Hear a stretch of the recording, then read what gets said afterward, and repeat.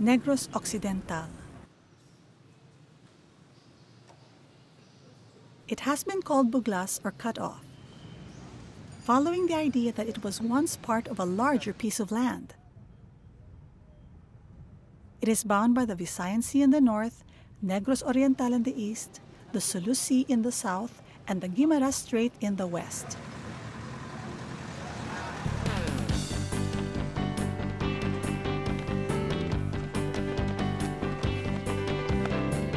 More than anything else, however, Negros Occidental is known as the sugar bowl of the Philippines. This province is the birthplace of some delicacies that are very well known throughout the Philippines. I couldn't wait to see how true this all is, than with a trip to try the delicious treats of Negros Occidental.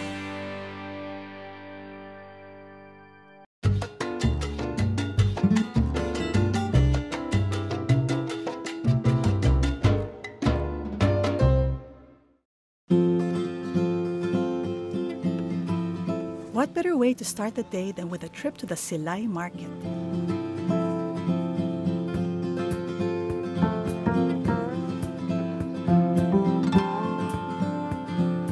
The day was just beginning for everyone, but the market vendors had their wares up, and the local delicacies looked delicious.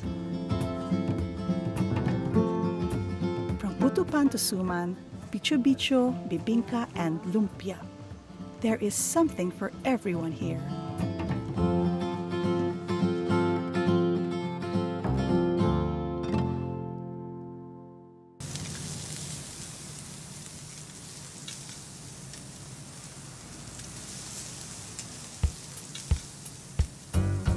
A short ride away is the Sir and Ma'am restaurant, one of Silay's oldest and most popular restaurants. Established in 1962, it was the first stop for meals for the sugarcane workers before going to the fields. It has maintained its rustic charm with its family-style dining. There are a lot of Negrense dishes here, including chicken tinola, pork giniling, rellenong bangus, ginisang ginamos, lechon paksiw, pork and beans, lechon kawali, and ensaladang langka. One of the most popular dishes is tinolang bangus. But unlike other parts of the country, here they use a souring agent that is often used in Negros Occidental. They use batuan, a green fruit which resembles a small tomato.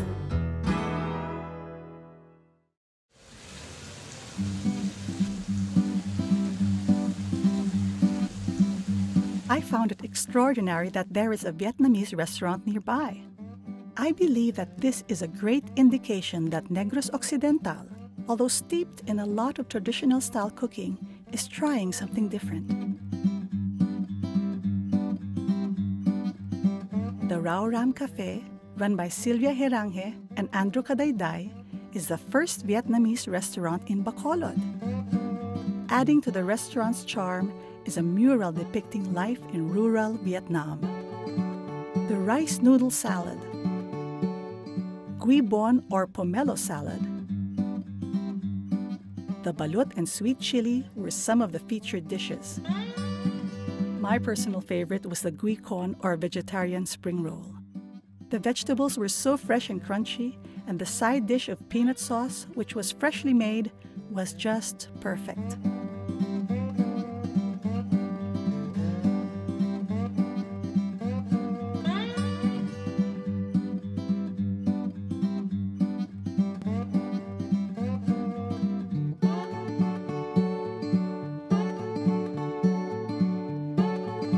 What better way to end the meal than with a glass of traditional Vietnamese coffee with its slow drip process.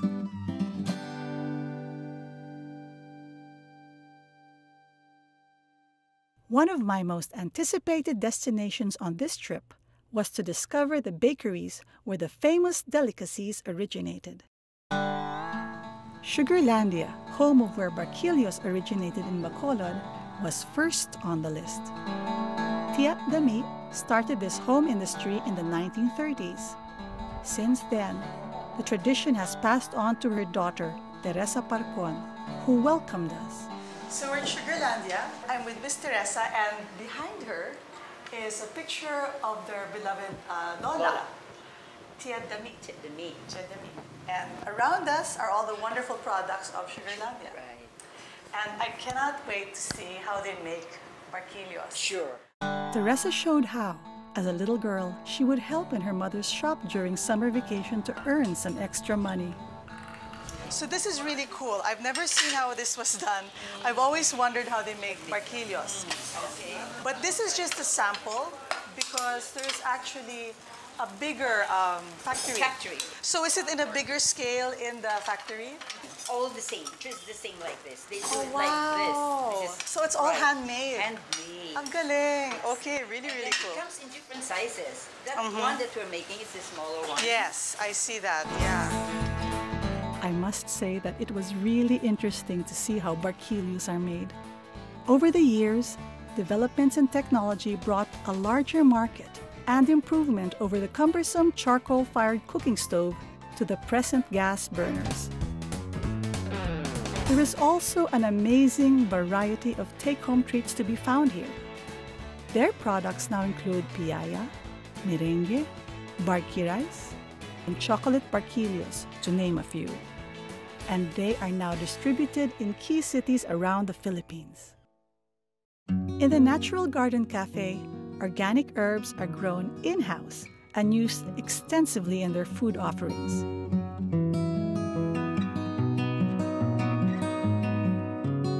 The cafe was busy when I arrived. It looked like a popular destination for students. The front part of the restaurant had bamboo tables and chairs where one could sit and enjoy a view of the backyard, planted with fruit trees and vegetables. I met Lourdes Navarroza, who is the Welcome Home Foundation's administrative officer. She gave me a tour of the cafe's garden, where they grow their own herbs. This foundation aims to empower the Filipino deaf through education and experience, where they take charge of the many garden and restaurant duties.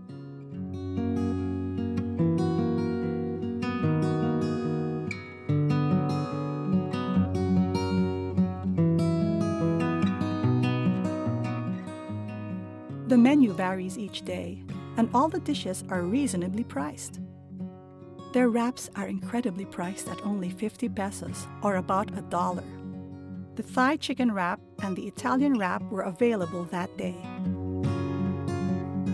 They also have really delicious homemade cookies.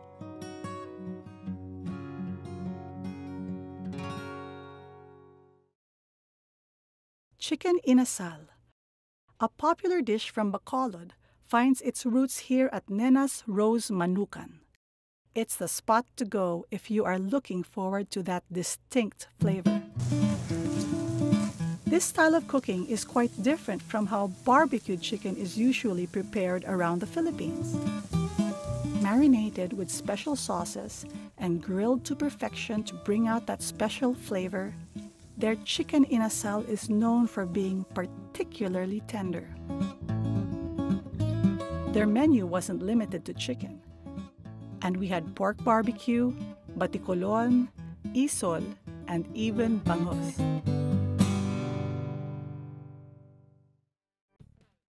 Tucked away in one of the side streets of Bacolod is the Bailon's Food Specialties. This small, unassuming bakery is home to the Philippines' best piaya. The piaya is a muscovado-filled flatbread that originated in Bacolod. Once I did get a bite of the crispy cookie, I had to agree it was the best. Another kind of special dessert that has its origins in Bacolod is the Napoleones. It is similar to a croissant but with a custard filling and a light icing. Rolly's Cafe and Bake Shop had, in fact, created the very first Napoleones. Ilana Garcia, whose great-grandfather started the business, sat down with us as we tried their other specialties, like chicken empanada,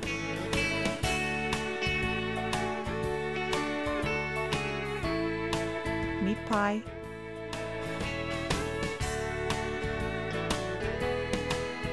and mamon.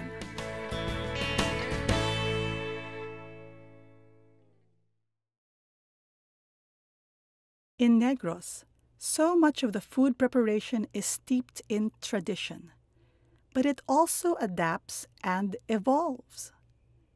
This is true in Pendi's, another well-known restaurant in Bacolod. The owner, Omon Maravilla, originally from Iloilo, brought some of the traditional recipes from there. Well, we have quite a lot, but we have a lot from the old country. We have batchoy, of course, but we've moved on to calling it batchon because it's batchoy now with lechon on it. We also have pancit molo, but it's slightly different, you know. Everything came from the old country, but when it gets to Negros, it somehow gets redefined, you know. Even with lumpia, with batchoy, pancit molo, and so many other things. I mean, those are the local favorites. I'm not the actual chef, but I did most of the recipes now in the last 20 years. Me and my mom. I love the interior of Pendi's. One can see why it has become the popular choice of venue for the older and more affluent in Bacolod. I especially appreciated the paintings on the walls created by Omon's aunt. Over at Paseo Verde on Lacson Street, Chef Jomy Gaston of Cafe Uma told me about his restaurant's humble beginnings. As you know, like Bacolod, again, before the eating scene kind of like just really developed, I would say, in the last 2 decades. It's when restaurants started sprouting up. So it was sort of like a bit of timing, early 2000. There was that sort of demand or need for new places to eat. Of course, we had the old standbys. We had Bob's, we had Pendi's, restaurants we grew up with. But at the same time, we wanted to offer something that was different. And when the cafe first opened, it was really just a very simple panini sandwich, grilled sandwich, and salad cafe. Okay. You know, that's all. It was just a hole in the wall.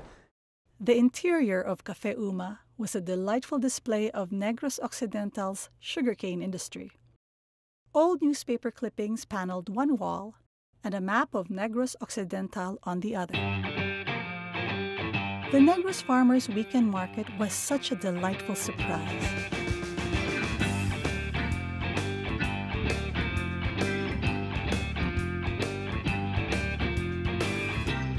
It didn't look like the usual kind of market, for it looked more like a garden. It had well-spaced stalls,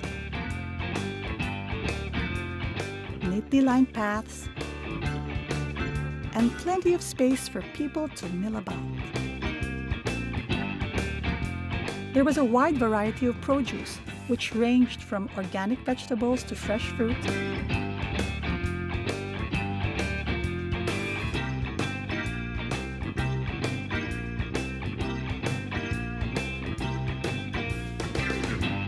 and an assorted variety of meat and dried fish.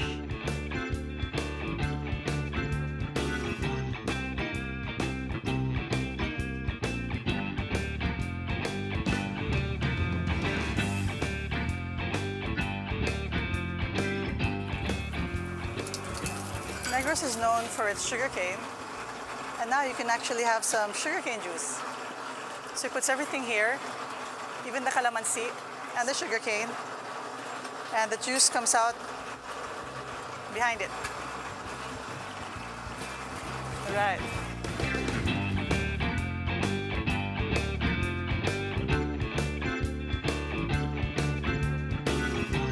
Ruby Cruz, the organizer of the market, shared that they have come a long way since they began 3 years ago. It really seems full this morning. Is it always like this? No, it took time, really, for the market to be like this. But it's nice to have the support of the community. Yeah, and it's really nice. It's a lot of different kinds of produce, a lot of herbal. We have organic, herbal. That's right, yeah. Meat, fish, fruits. And what's really cool about this part is that now there are places to eat. So yeah, and the food that you can have here is only on weekends. So we're closed Monday to Friday. Yes, yeah, cool. And everybody doesn't have a restaurant. So it's just really here that if you like the food, it's just really here. Oh, okay. Okay, it's interesting to know. All right. Yeah. Now is the perfect time for a cup of coffee. What better way to have it than in 365 Modern Cafe?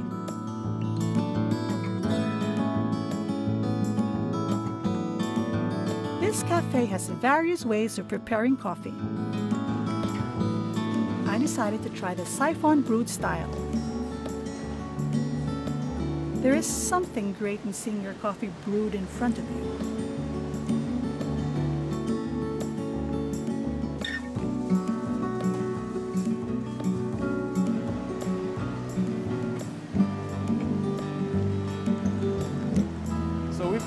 The only thing we try to do different, we try to add a more personalized approach or personalized touch to our customers. So when customers walk in, we want to make sure that they don't come here just for coffee. We try to come in here like we kind of know what they kind of want. So that's what we try to incorporate. We try to mix things up different that way. Yeah.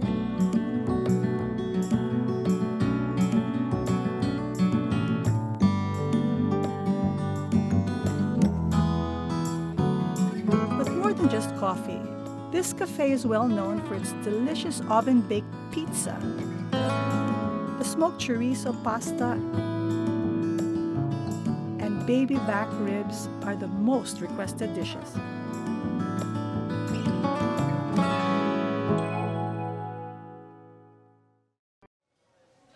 The island of Negros is surrounded by the sea and by abundant marine life. This is most apparent at the 18th Street Pala Pala Seafood Grill and Restaurant.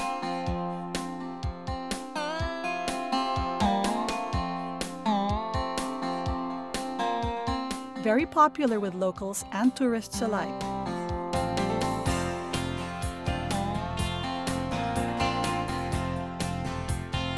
Like the Dampas style of restaurants in Manila, customers can choose their seafood.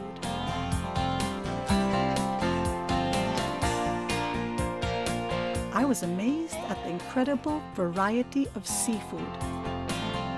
Everything was absolutely fresh.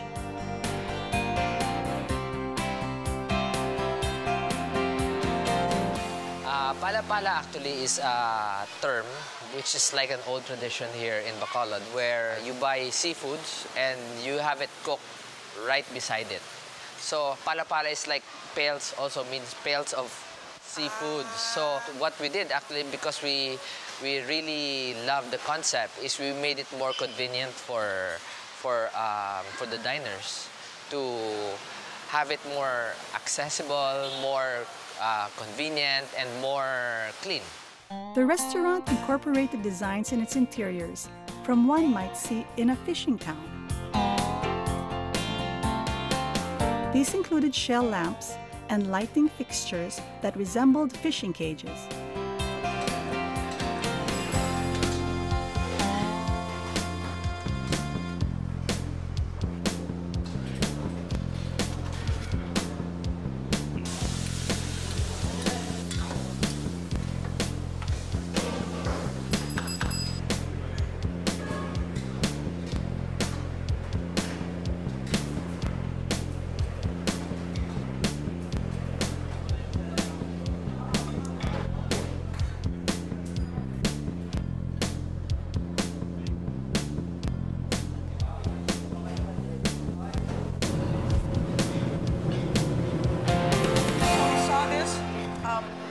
Started. Now it's the finished product. This is the seafood kebab. I cannot wait to taste it. Okay.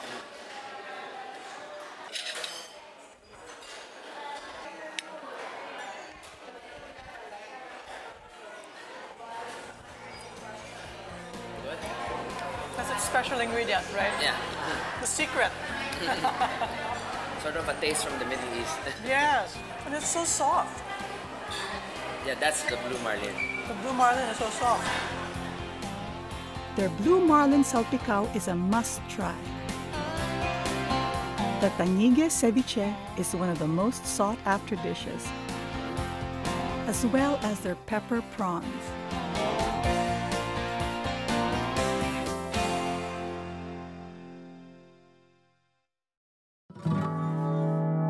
Negros Occidental takes great pride in being known as a leader in the country's organic agriculture. The organic movement, more than anywhere else in the Philippines, has been embraced by many local restaurant owners. Ramon Uy Jr. of Fresh Start Organic showed me some of the delicious snacks available in their small but quaint restaurant.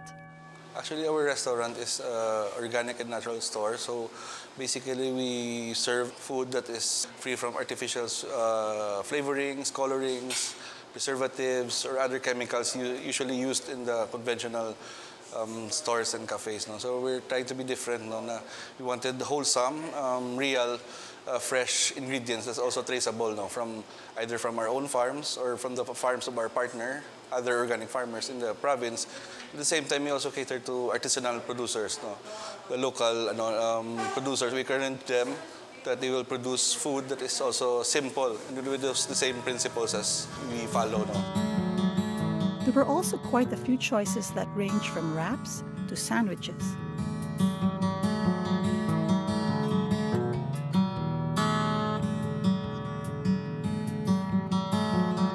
Before leaving, I took a look at the healthy choices available, from organic food, herbal food supplements, shampoo, soap, and even organic wine and beer.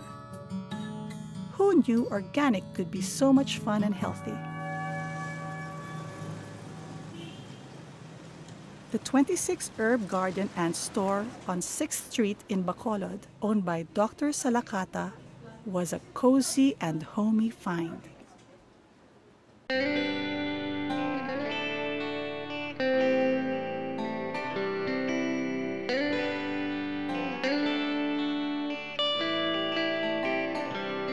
Since everything is organic, great care is taken in shielding the plants from insects.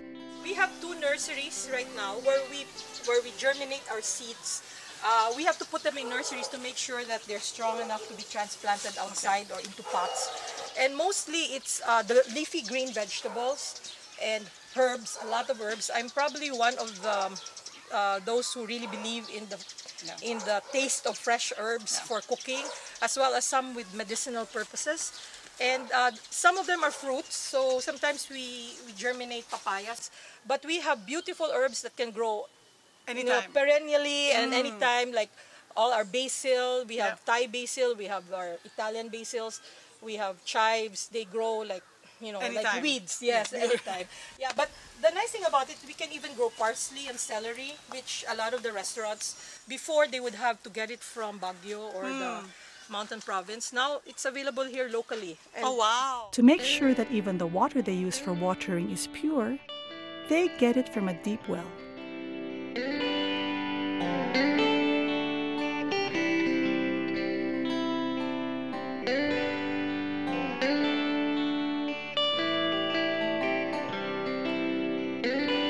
Part of our livestock area. So we have our native chickens, which are called darab. Then we have our layers. These are chickens that we use their eggs basically for cooking and for selling. And these are European. They're Czech chickens. And then we have our turkeys. So this area is relatively our poultry, fowl area. In Dr. Salakata's garden, she also raises rabbits. I was surprised to hear about using rabbit as a meat choice, but Dr. Salakata shared that this was a healthier choice than other kinds of meat because it has less fat. Inside the kitchen, I met Jory Aro, whose enthusiasm for cooking was infectious. He whipped up a kale apan-apan for us.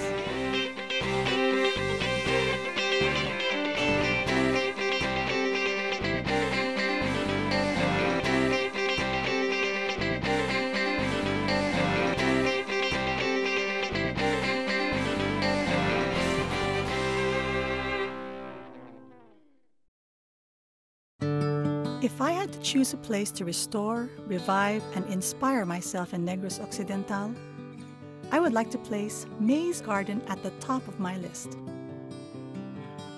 Owned and run by Mr. and Mrs. Uy, the couple have long been in the business of propagating a healthier lifestyle.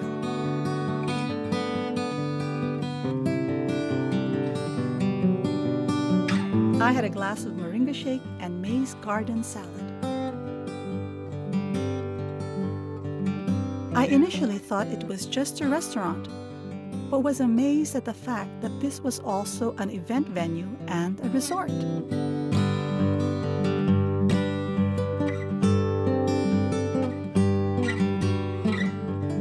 Imagine being surrounded by a picturesque man-made lake,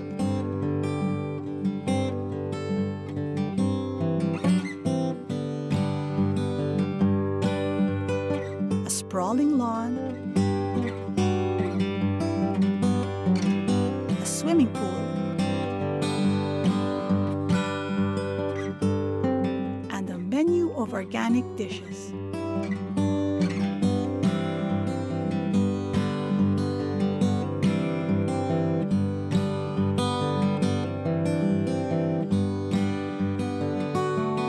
Although frequented by locals for breakfast, lunch, and dinner, tourists or people celebrating special occasions can stay overnight in the cottages.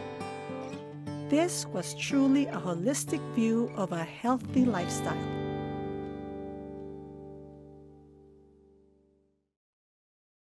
Everyone from Bacolod knows that a visit to Aboy's is a must if you want to have traditional native fare.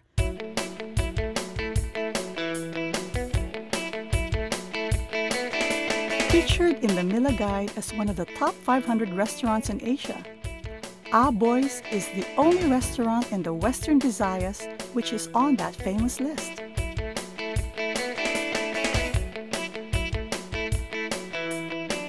Nestor Evaresto started Aboy's 25 years ago. The huge restaurant is perfect for family-sized gatherings and reunions. Just like many of the restaurants I visited in Bacolod, he also had his own little herb garden in the back of his establishment. As I entered the 27th Bascon Cafe, I felt as if I was in the home of a wealthy sugar baron.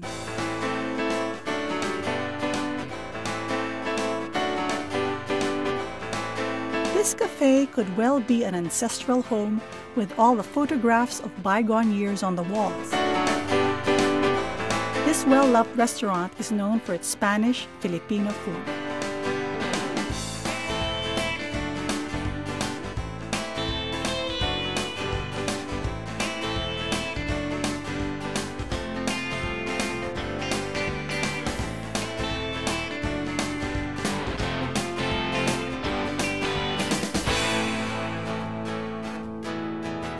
At the Village Restaurant, the chefs can be seen preparing food through the glass windows separating the dining area and the kitchen.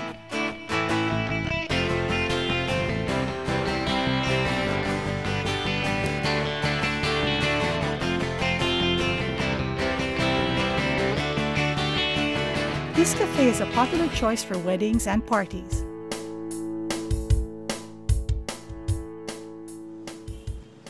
It was refreshing to check out a small cafe for a change. Cafe 1925 was next on the list as a must-visit for a foodie, and it did not disappoint. Cozy and tiny, and with an artsy blue and yellow theme, this would definitely be the place to bring someone on a first date.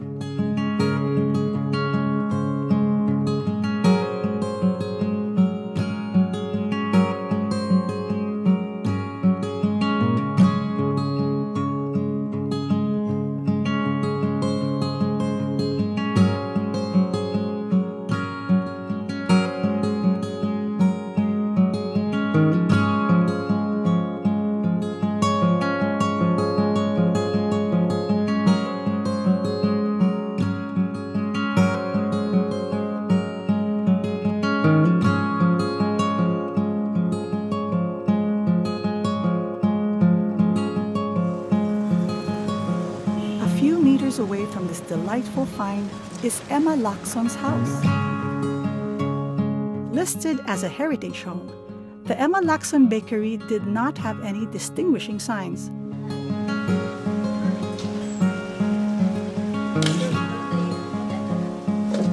Nora Lacson still prepares her specialties of piri squares, lumpia ubod, and empanada, just as her great-great-grandmother did.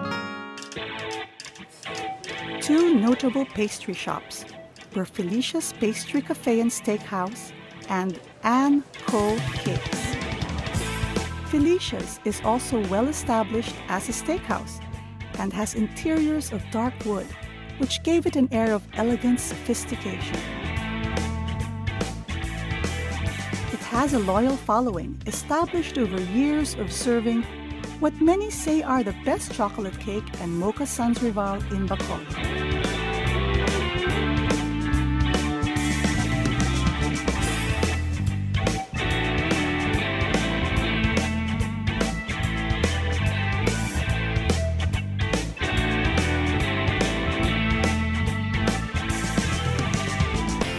& Co. Cakes' interiors were a delightful display of artworks created by & Co.'s artist husband, Charlie Co. Many of her cakes are recipes passed on from her late mother, a well-known pastry maker in Silay.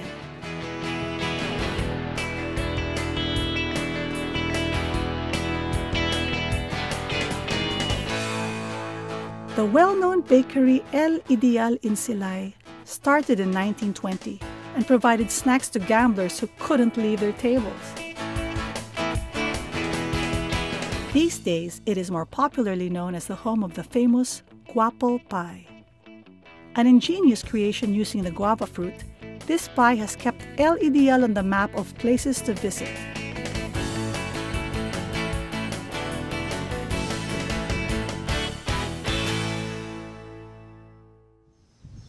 My trip to Negros Occidental went by too quickly.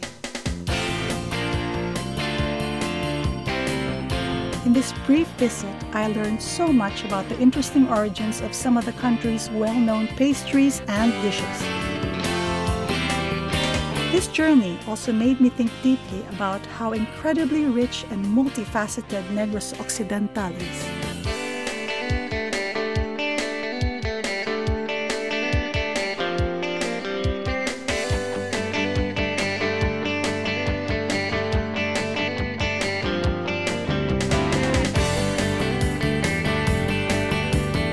This was a culinary adventure beyond my expectations. Thank you, the land of sweet surprises. I hope to visit you again soon.